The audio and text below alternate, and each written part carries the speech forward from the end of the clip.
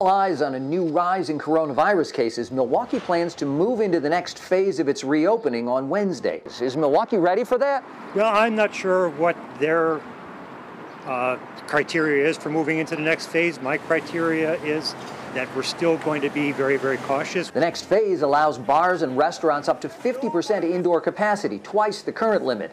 But one of the 5 criteria the city health department uses to determine its response level, the number of coronavirus cases, has risen in recent days.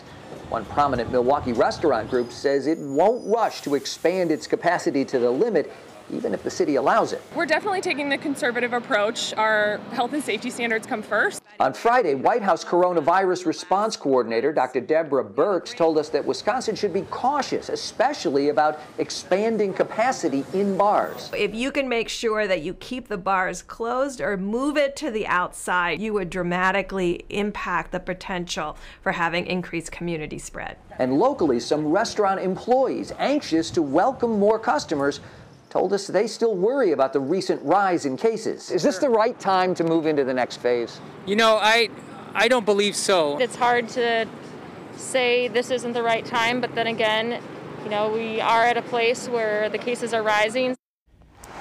Kent joining us once again. Now, what would happen to the city's reopening plans if the cases continue to increase?